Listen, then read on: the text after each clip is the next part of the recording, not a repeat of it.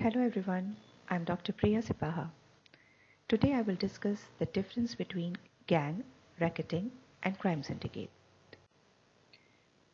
All these are the part of organized crime, and organized crime is a category of transitional, national or local groupings of highly centralized enterprises run by criminals who attempts to regulate and control the production and distribution of a given commodity or service unlawfully. Eventually, it is the product of a self-perpetuating criminal conspiracy involving the callous exploitation of the social, political, and economic institution of the society. Let's start with the first category of organized crime, which is gang. This is a very common category of organized crime. It is an organized group of 3 or more individuals whose purpose is to engage in criminal activity and which utilizes viciousness or terrorizing to encourage its criminal targets.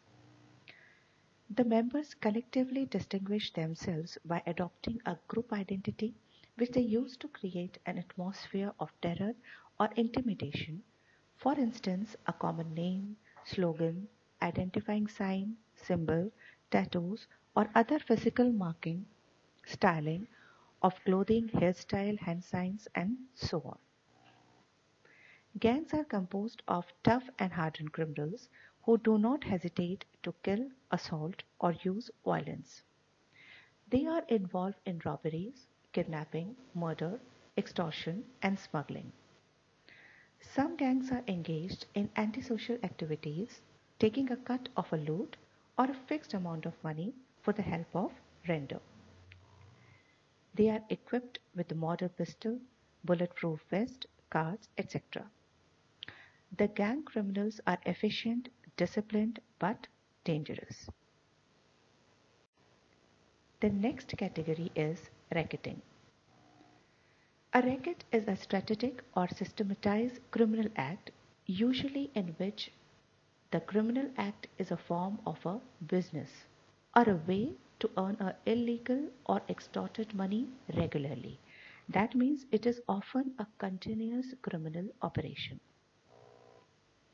Donald Taft defined it as an organized crime in which the criminal elements perform a service to such members of society who are normally engaged in some legitimate business activities.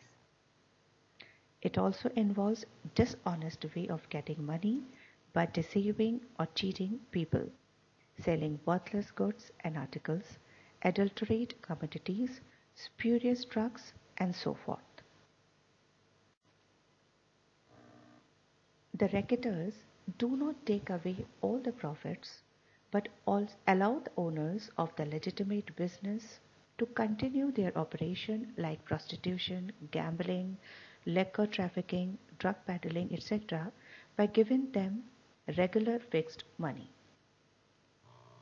In fact, money is demanded and paid as consideration for the protection given by the criminal group to the operators of illegitimate business. That's why protection racketeering is the most common category of racketeering. Some other examples are fraud and embezzlement operation, kidnapping, murder and murder for hire, bribery and police corruption, seduction, cybercrime, drug trafficking, arms trafficking, extortion, prostitution and commercial sexual exploitation of children, human trafficking, smuggling, witness tampering and intimidation, illegal gambling or bookmaking, including match fixing and so on. So there are n number of racketing which is present in the society. Now the third category is crime syndicates. These are often called as mafia and is the most significant areas of organized crime group that attempts to control the supply of protection. They create their own business techniques, which is usually operates from established headquarters. They avoid using violence and generally have respectable position in the society. They live in a posh residential area freely associated with high status person and engaged in lawful earning pursuits. They generally supply illegal goods and services by an organized criminal gang. The illegal goods could be drug, liquor, etc., while the illegal services could be call girls, gambling, and so forth. They mostly operates in big metropolitan areas, which happen to be big centers of communication, transportation, and distribution of goods. Crime syndicates have proper hierarchy. They do not deal directly. Each syndicate has bosses who are usually behind the scene. There is frontman or underboss at various levels executing the work assigned to them. The underboss collects information and relays message to the boss and passes instruction down to subordinates.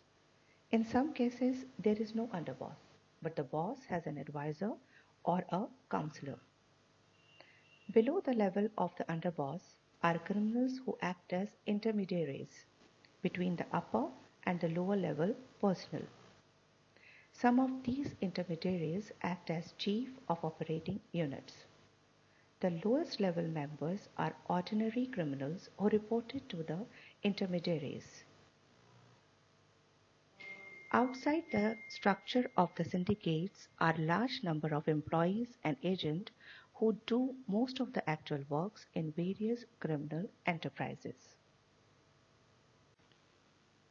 This is all about the difference between gang, racketing, and crime syndicate. This is a very short video. If you want the detailed notes, you may visit to my website, that is priyazipaha.com. Hope you like the video, and if you like it, do not forget to subscribe my channel. Till then, take care. Goodbye.